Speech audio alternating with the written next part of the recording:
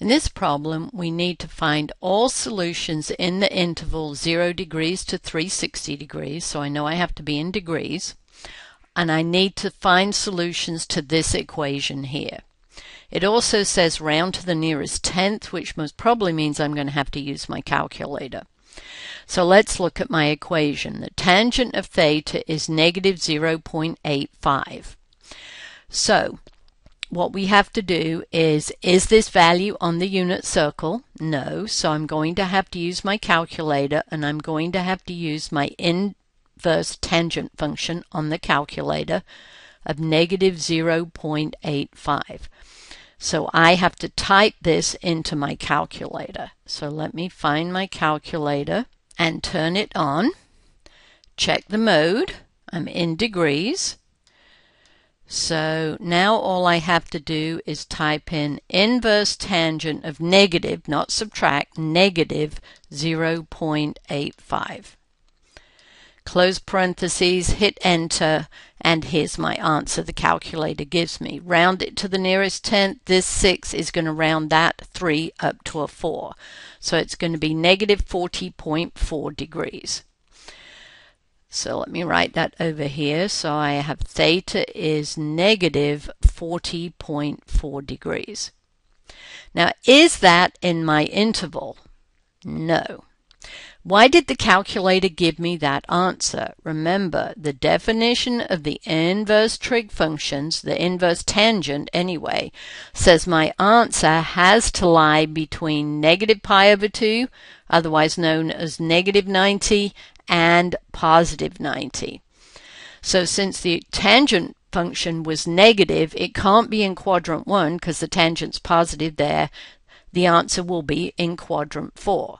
So it gives me an answer in quadrant 4, but unfortunately this angle does not lie between 0 and 360. So remember, the angle that I found was this angle rotating in a negative direction. So how am I going to find the angle rotating around in the positive direction?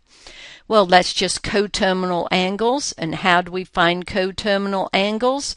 We add 360 to them. So I have negative 40.4 degrees plus 360 is going to give me the angle that rotates around in this direction. So theta equals 319.6 degrees. So now I've got one solution that lies in the range that I want.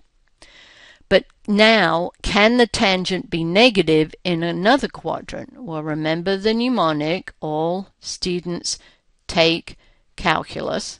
The tangent is positive in 1 and 3, so it's negative in 2 and 4. I found the quadrant 4 angle. I need to go back, and now I need to find a quadrant 2 angle.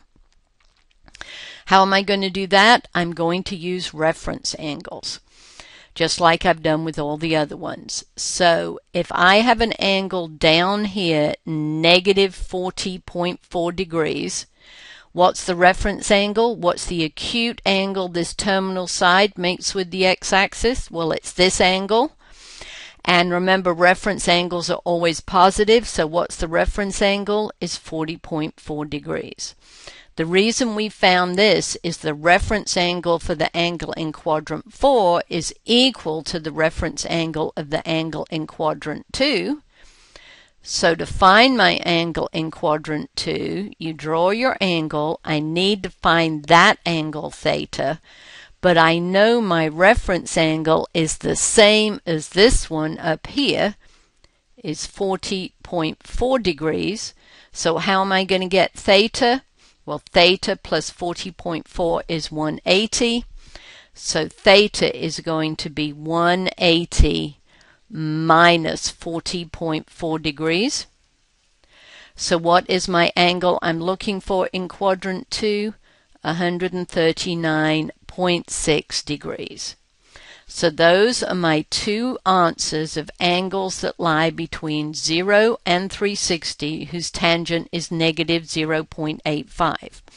And now what we can do at the very end is just check our work on the calculator, find the tangent of each of these angles.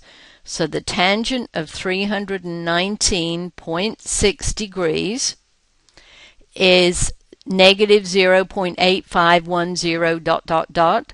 Because I rounded this intermediate value, this won't give you exactly the number we started with, but is this very close to that? Yes.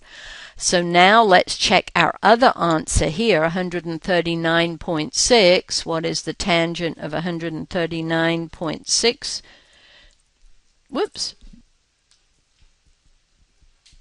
Did I get it right? Yes, both of those tangents of those angles gave me approximately negative 0.85.